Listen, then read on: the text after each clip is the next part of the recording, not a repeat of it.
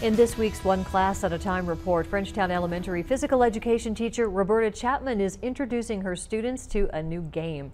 This is called chook ball. It can be played by all students. It was invented back in the 1970s as a training tool for the Swiss handball team.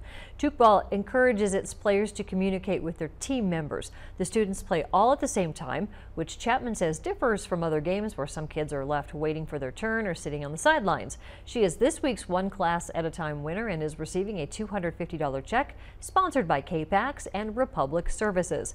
The money will go toward the purchase of equipment for the game, which Chapman believes her students will enjoy. It's a game that is all-inclusive, all abilities. The kids throw a handball off a rebound net. The goal is to throw the ball at the net that the defense or the other team cannot catch before it hits the floor. So it's just a great whole class activity, inside or outside.